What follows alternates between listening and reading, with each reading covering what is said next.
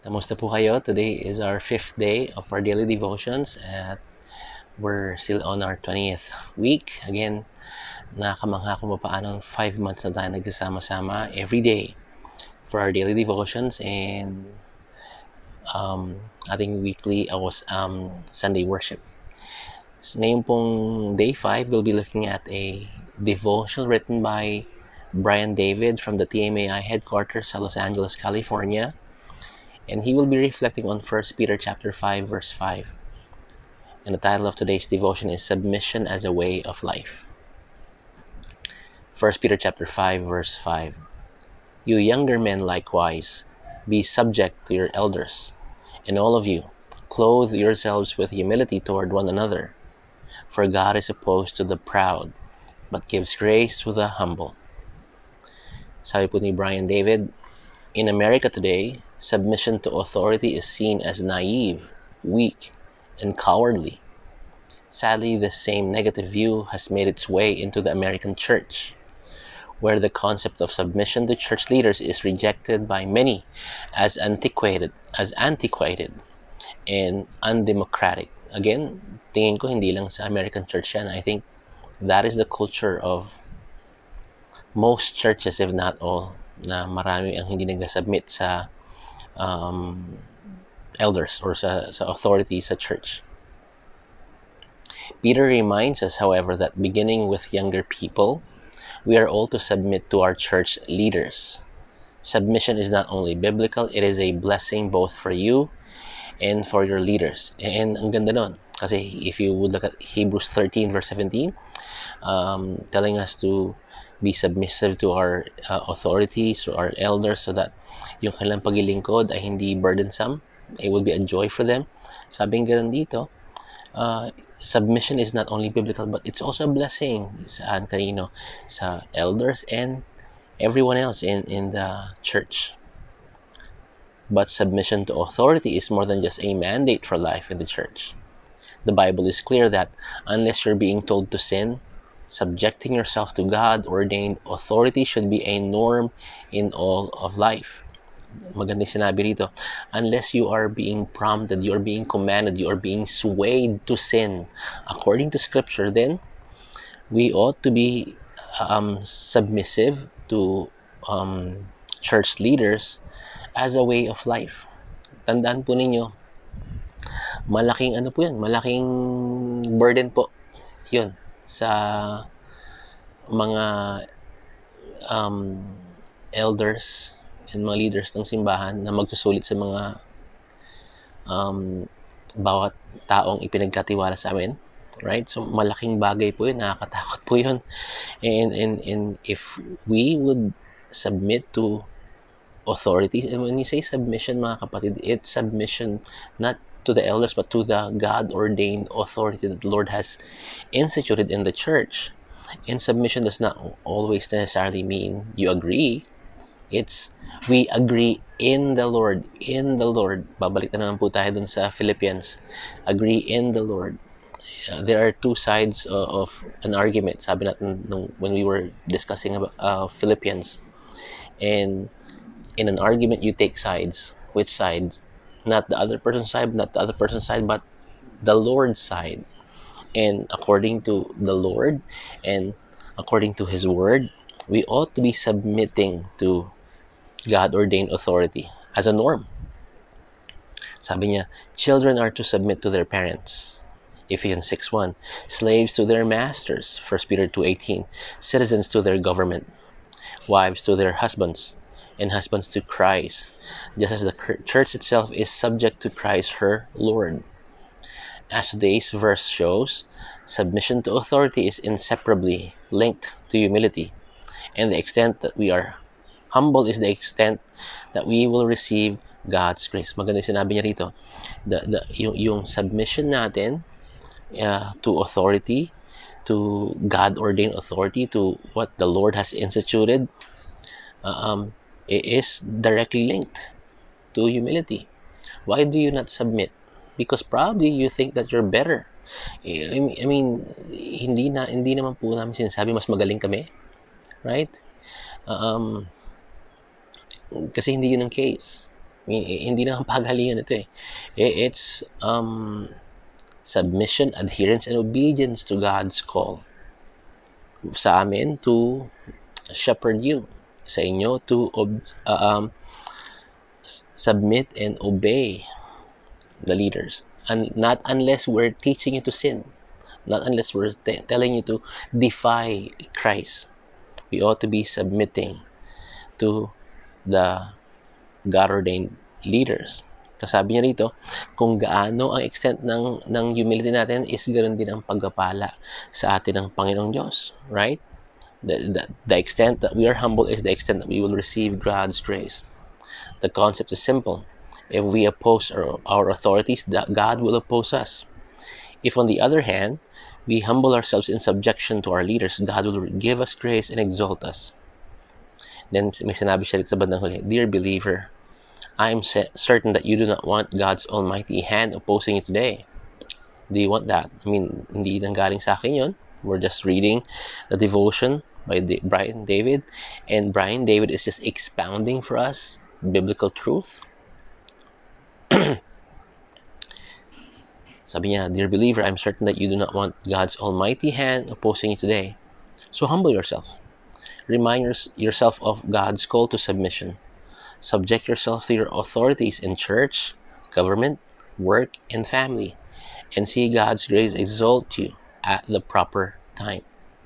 Right? So, submission to authorities is very comprehensive. It talks about submission to the government, submission to the authorities in the church, submission to our workplace, submission to our family, and our submission to these authorities, God-ordained authorities. If we believe that God is sovereign, He has placed these people over you to oversee you, to protect you, to help you.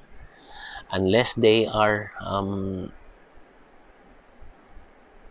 asking you or swaying you to sin against Scripture, then we ought to be subjecting ourselves and be submissive to God-ordained authority. Para saan? So that in God's proper time, God will exalt you as we humble ourselves. Right? So, maganda sa sinabi niya rito is yung ang ating submission is directly linked to our humility. And our humility is directly linked to the extent of how God would be gracious to us and bless us. Right? Sabi niya, God is opposed to the proud, but He exalts the humble. Right? So, what a wonderful way to be reminded of these truths. And nagpapasalamat po ako na I can discuss this with you. And I'm not bashful at all in saying these and in discussing these things with you, kasi nasa scripture po yan, nasa Biblia po, na we should be submitting ourselves to God-ordained authorities, right? So, and yeah, it's not just a biblical mandate, but it's a blessing for us, sabi nga ng writer, as we submit ourselves to one another in our God-ordained roles, as we submit to the Lord who is the head of the church. Sige po, maraming salamat po muli sa inyong pagsama sa akin on our 5th day. So let's come to the Lord in prayer. We have so much to thank the Lord for. Let's pray. Lord, we thank you for a wonderful reflection that you have given us. We praise you, Lord, for Brian David. Salamat po sa buhay niya. We pray that you would bless the men who wrote this devotional, Lord. We thank you, Lord, for giving us a glimpse of ministries all over the world, and as well as their struggles and as well as their victories. We rejoice in them, Lord, and we share their burdens. We thank you as well, Lord, for how you have shown us from your word that it is indeed a blessing for us, not just a mandate, not just a God-ordained mandate for us to submit ourselves to authorities, especially in our context to the church leaders, Lord, but it's a blessing as well. Salamat na marami po, Panginoon Diyos, kung paanong kayo po ang tunay pong aming pinapapurihan as we agree in the Lord, as we agree in you, in your word, with your word. So, Panginoon Diyos, dalangin ko po na pagpalain niyo po ang iglesyang ito. I sincerely pray, Lord, for you to bless this church with unity. We pray that you would allow us to be let every thoughts captive to the obedience of Christ, and that we would all look at Scripture, look at the mandate, and just embrace what is your prescribed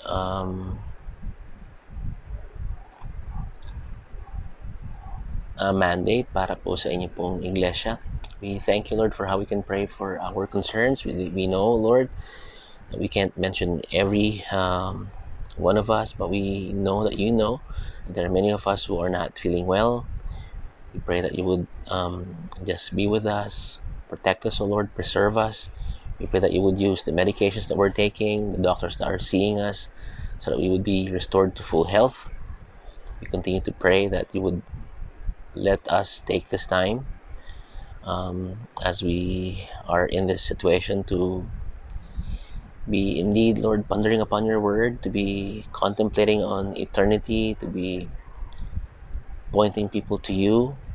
Dalangin po namin, Panginoon Diyos, na pagpalain niyo po ang bawat pamilyang Kristiyano, and that in this situation that we're all in, we would strive to spend more time with the family, not just, Lord, hindi lang po yung katuwaan o biruan, and those are indeed good, Lord, and healthy, but we pray that you would enable the fathers to indeed be taking charge in the spiritual growth and health of their respective families. We pray for the children, Lord. Dalangin po namin na sana po tulungan nyo sila, tulungan nyo kami, mga magulang, na hindi po ma-contain at ma-confine, sa mga gadgets.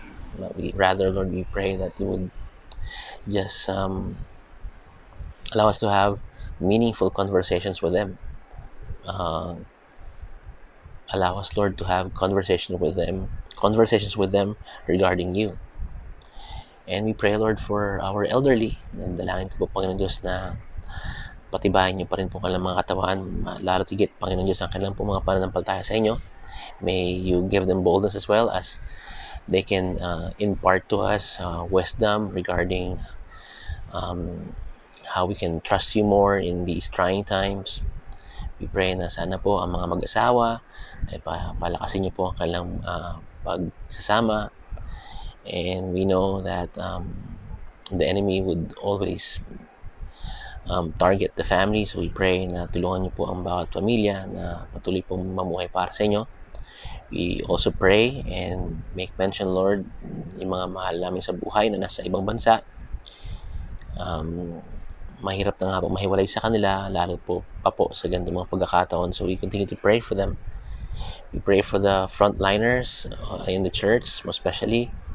Kayo po naman patuloy mag-ingat sa kanila, and more than, Lord, them doing their jobs as frontliners, Lord, be it in the medical field or the armed forces or the police, we pray that they would live out their faith and that they would shine forth for you, that they would be a source of hope, and may they point people to you. Salamat na maraming, Panginoon Diyos, kung paano kaya namin ilapit ang pangungulila namin sa isa't isa. May you continue to grow in our hearts that burden to be together, so that by the time that you would orchestrate things for us to be together, it would be sweet, Lord. Salamat na maraming, Panginoon Diyos, sa inyo pong pagpapala sa amin, and we pray that you'd bless the remaining hours of the day para po sa kapurihan ninyo. Maraming salamat pong muli, Panginoon Diyos, sa inyo pong pag-ibig sa amin, sa inyo pong salita, sa inyo pong katotohanan. This is our prayer with much thanksgiving in Christ's most precious name. Amen and amen. Thank you for joining me. I'll see you all tomorrow for our last day of this 20th week. Before I go pala, next week po, for our 21st week, the elders will be handling the devotion. Para magbe-break po muna ako ng 1 week, and so that they could share with you what's in their hearts. Para po sa kapurihan ng Panginoon Diyos. Right? So, God bless you. I'll see you all tomorrow. Bye.